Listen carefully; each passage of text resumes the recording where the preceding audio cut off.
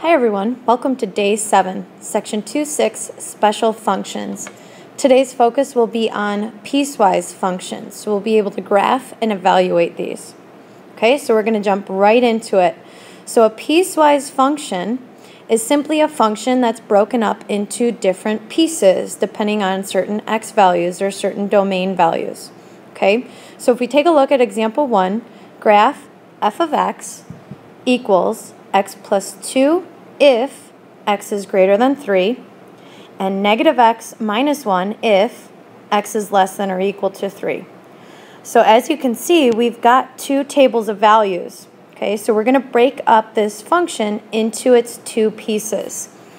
And we're going to use these inequalities to be the x values. So that piece, x is greater than 3, is going to go in this table.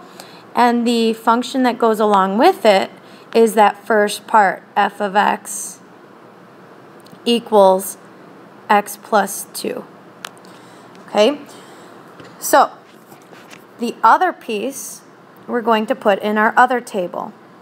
So when x is less than or equal to 3, that will go over here. And the piece that goes along with it is f of x equals negative x minus 1.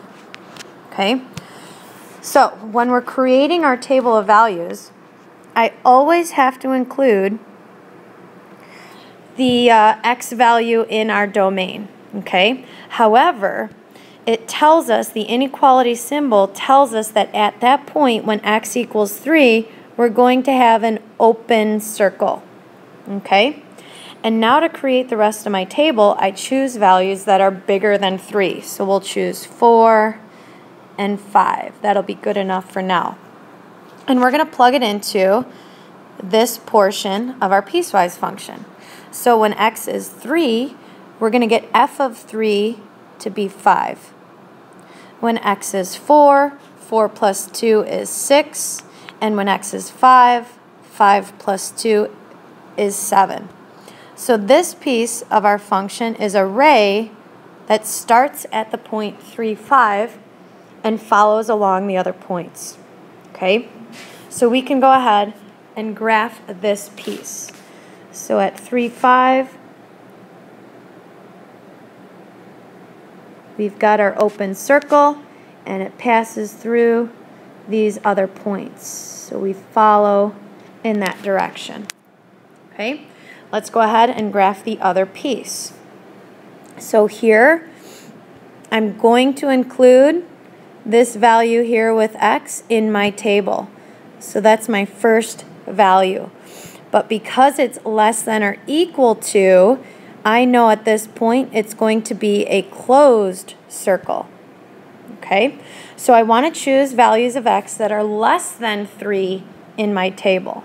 So a 2 and a 1 should suffice. And now we're going to plug it into f of x. And when we plug 3 in, we get negative 4. When we plug 2 in, we get negative 3. And when we plug 1 in, we get negative 2. So this is going to be a ray, closed circle at the point 3, negative 4, following along the other ordered pairs. So let's go ahead and plot these points. So at 3, negative 4, we've got our closed circle. We're at 2, negative 3, and 1, negative 2, and we follow in that direction.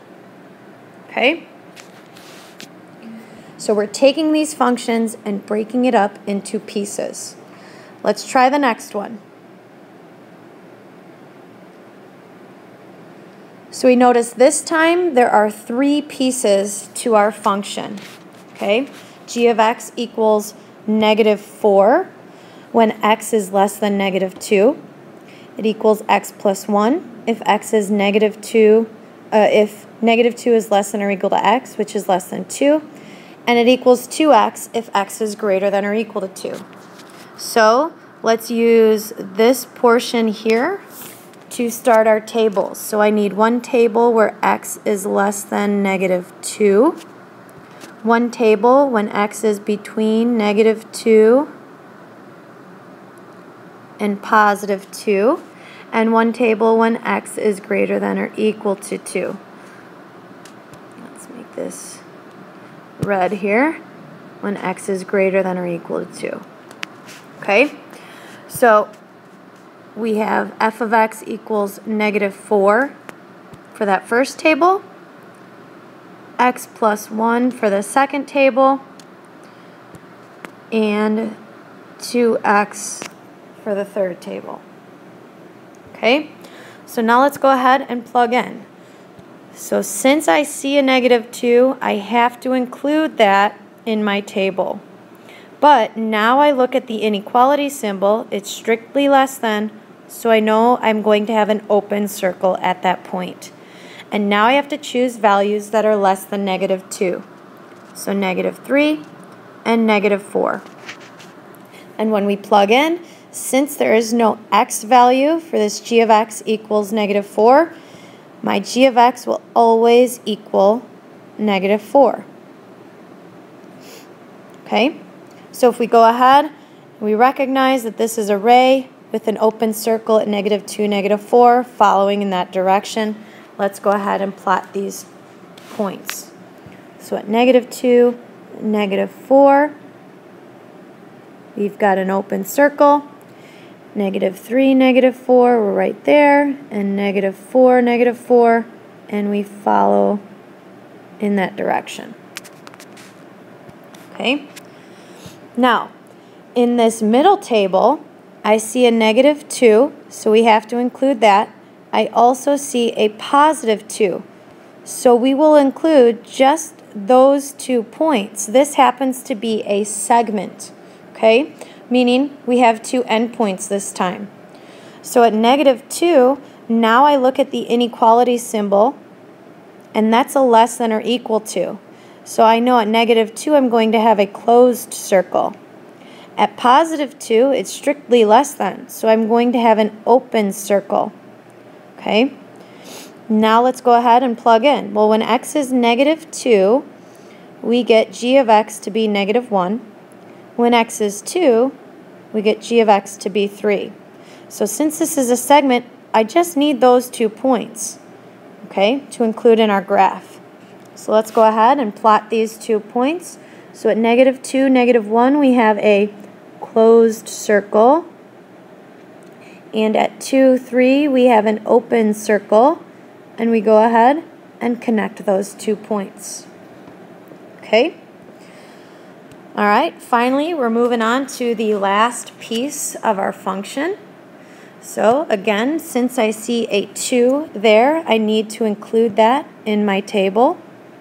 And we talk about, is it going to be an open or closed circle when x is 2? And since it's greater than or equal to, we should recognize it's going to be closed. And now I just need to choose values of x that are bigger than 2. So 3 and 4. Okay? So now we're ready to plug in. When x is 2, we get g of x to be 4. When x is 3, we get g of x to be 6. And when x is 4, g of x is 8. So our graph will be array going in that direction. Let's go ahead and plot these points. So we're at the point 2, 4 with a closed circle there. And 3, 6. And then 4, 8 is up here. So we go ahead and now draw in our piece. So there we have it, a piecewise function with 3 different pieces. Let's move on to the next. Okay, so now I want you to try these next 2 examples on your own. So go ahead and stop the video here. Graph these 2 piecewise functions, creating your tables, and when you're done, come back and check your answer. Okay, hopefully we were able to give it a try. And our 2 tables, we're going to have x is greater than 0 and x is less than or equal to 0. And we'll have an x here and a 1/2 x plus 3 over here. So our table needs to include 0 But at 0, you should have an open circle and include the points 1 and 2. So when x is 0, h of x is 0. When x is 1, h of x is 1. When x is 2, h of x is 2. And our graph will follow that. So we have an open circle at 0, 0, a point at 1, 1, a point at 2, 2, and we go ahead and we draw our function in. Okay, the next table, we should have included 0 in our table, but recognize we've got a closed circle at that point. And then we have to choose values that are less than 0, so -1 and -2. So when x is 0, we're going to get 3. When x is -1, we're going to get -2.5, or sorry, positive 2.5. And when x is -2, we're going to get positive 2. So our graph should follow in this direction. And let's go ahead and plot this here. So we're at 0, 3 with a closed circle, -1 and 2.5 and -2, 2. So we should follow along like so. So hopefully you were able to get that. Now let's see how we did on example 4. So here we've got 3 tables. So we're going to create our table. The first table should include x is less than -3 when f of x equals 1. You should include the point -3 and choose values that are less than -3, so -4 and -5. We should have an open circle at -3 following in that direction, and our f of x value will always be 1 here. The second table, we should contain -3 is less than or equal to x, which is less than 3. So we have -3 and 3, and 2x plus 1 for f of x.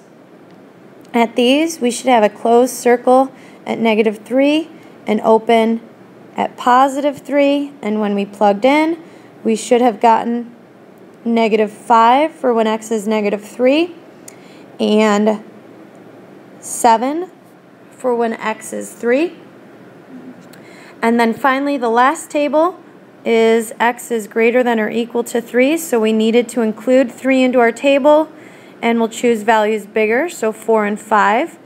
And when f of x equals x, we will get 3, 4, and 5 as well.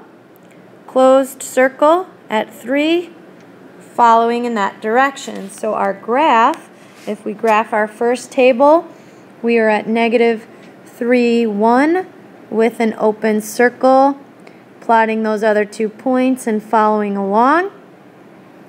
And when we're in our middle table, we've got the point -3, -5. Closed circle at that point, and we've got an open circle at the point 3, 7. So we'll be there, and we go ahead and connect. So our middle graph should look like that.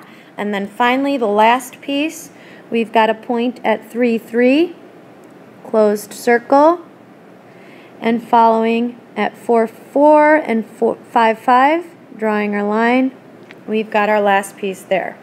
Okay, so hopefully you got that. If you didn't, make sure you bring this to class tomorrow with any questions. Okay. Finally, we want to use the equation from example 4 to evaluate the following.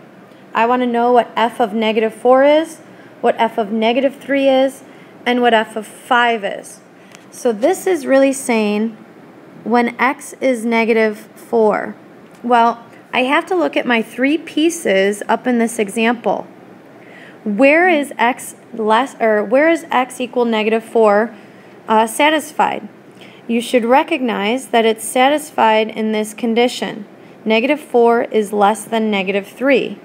So when we evaluate, we get f of -4 equals 1. Okay? Well, in this second situation, f of negative 3, I'm really asking, what is f of x when x is negative 3? Well, which case is satisfied when x equals negative 3? We should see when x equals negative 3, it falls under this domain, so we're going to plug in to the middle piece. So f of negative 3 is equal to 2 times negative 3 plus 1, and we should get negative 5.